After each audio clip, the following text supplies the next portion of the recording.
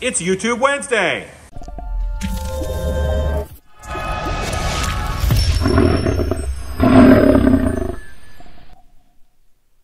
Every now and then you drop a mask mold, and that happens quite a bit.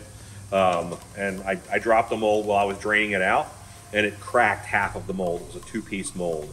So we're just gonna mix up some plaster and bond it to the other plaster of the piece while it's already still put together. It wasn't broken like a teacup in a million pieces. It had a few big lines, and that'll save the mold. We're patching it with 5-minute epoxy and then plaster.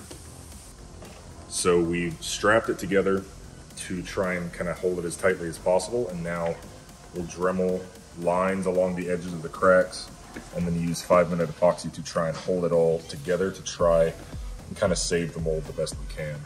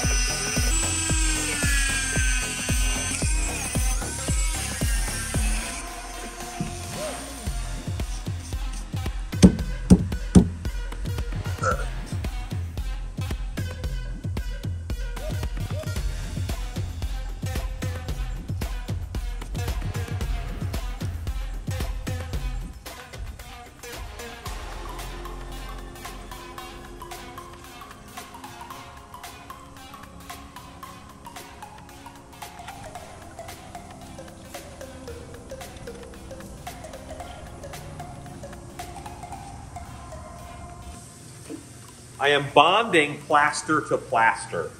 And when you do that, you want to use a bonding agent. It's pretty cheap at Home Depot. And there's one called Acryl 60, but you get a concrete bonding agent and fortifier. When I buy it, it smells like Elmer's glue. So I just use Elmer's glue. It smells just like Elmer's glue. And it's not that chemically different. And I'm doing 50-50 water and glue, roughly 50-50. Go Peru. But this will be a nice bonding, so I have to bond to that mold to hold it together. I'm just mixing together glue and water. Almost like I'm doing paper mache, but I don't have the patience for that. Now it's like slippery, gross water. Okay, let's mix plaster. This is Ultra Cal 30. I'm not dumping it into the water. I'm letting it sift into the water. I'm letting it build up to where it sinks very slow. And it's going to sink slower anyway because the water is thicker. We've added the glue. The island method is not as clean and clear as it normally is, or the cracked earth, because we have thicker water than usual. The bonder fortifier in there, either Acryl 60 or Elmer's glue, it's going to slow down the absorption. It's kind of a plasticizer. It's going to slow down the absorption. It's going to fill some of the capillaries in the plaster. You don't want to make a mold out of this. It won't wick latex the same way. But you can, of course, patch a mold with it. Okay, and I want it to be nice and thick. Because again, I'm just doing this as a patcher. I'm gluing a mold together. That was a two-piece mold.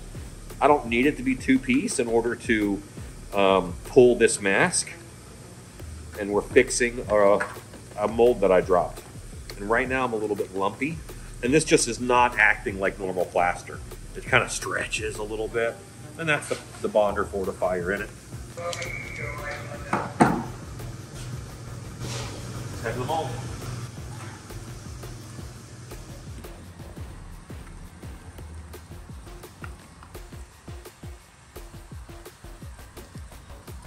And I'm going over the seam of the mold, and I'm working it into the seam. Now we have straps on. I will eventually have to take these straps off. Here's where the repair was. I want to make sure it goes on both sides of that repair. I'm just going into that gap between the two pieces of mold. I want to make sure I work it into that crack a little bit. I really want to goop her up. Now the plaster won't stick as well to this 5-minute epoxy, but it will stick to the plaster because we have that bonder fortifier on there. Normally I treat this like I do somebody who is prepping chicken to fry, trying to keep one clean hand and one clumpy hand. Sometimes you get two clumpy hands. Not much you can do about it. My goal is not to cover the whole mold. My goal is just to cover enough surface area where it's going to stick. Any kind of glue, and I'm trying to do a glue here, is all about surface area.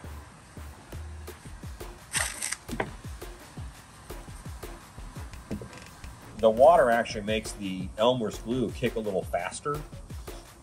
And now I have two things happening at once. I have, you know, glue gets real like stringy as it's drying. So I have polymer chains linking together, and I have the plaster that's crystallizing. And all that kind of like makes a chain link fence to help keep this mold together. We're adding weight. So, you know, you don't want to do this all the time, but this is a patch. I'm not putting on more than I need to. I can pull this mask, no problem. So I don't need to have this be a two-piece mold.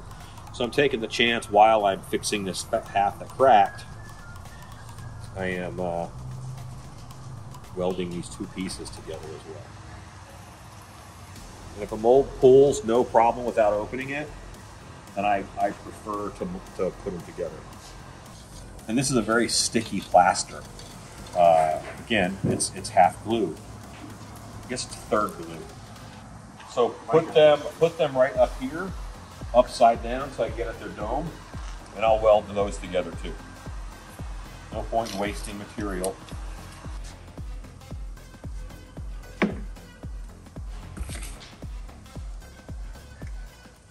And I put it over the crack area, the split between the two pieces of mold, and then I'm overlapping about 2 inches, and that's going to give me the adhesion that I need. Again, I'm increasing that surface area.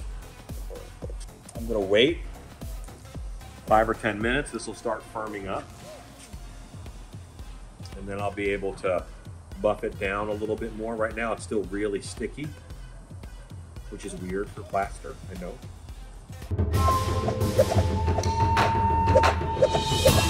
And I'm just knocking off all those little points and stuff, because now this will accept this treatment. This plaster is a little bit different because it's got Elmer's glue in it, so it's getting like some putty-like properties to it.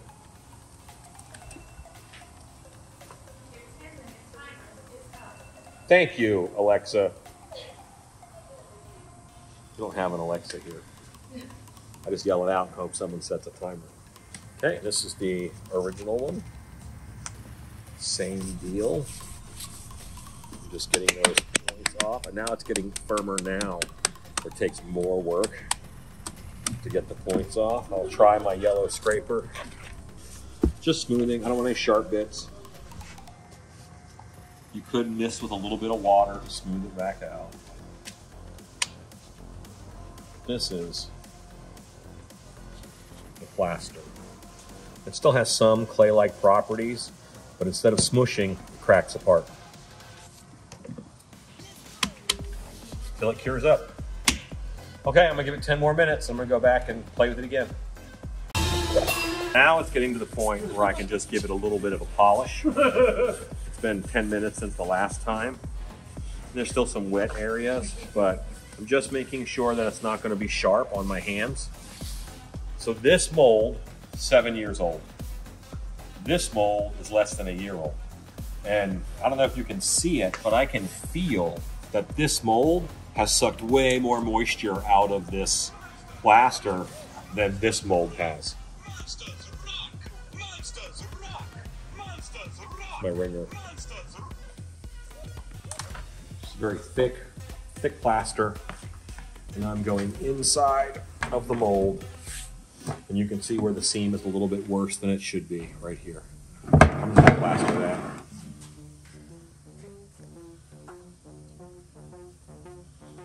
Take a brush, put that texture back in. You'll never know.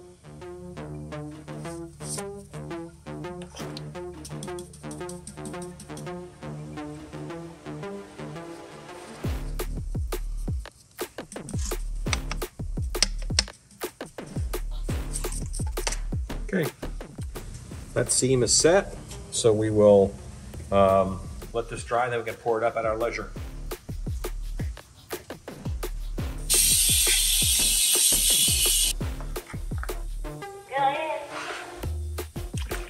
Do you remember where we had the hat shift, the baseball hat?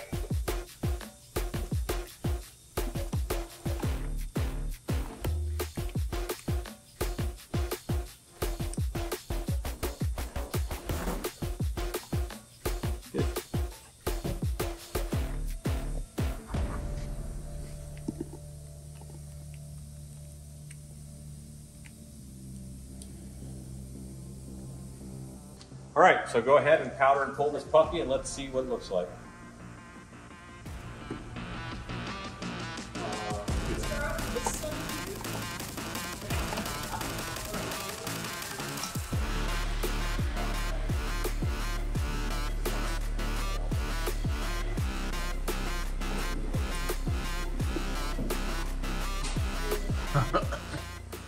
Any issue from the crack in the mold? No, not that I saw. Great. Go make stuff. Okay, shout out to King of Halloween. Thanks for your support. Scare Innovations, a Texas haunt supply company like myself, and the Haunting Society of North Carolina. Thank y'all so much, and go make stuff.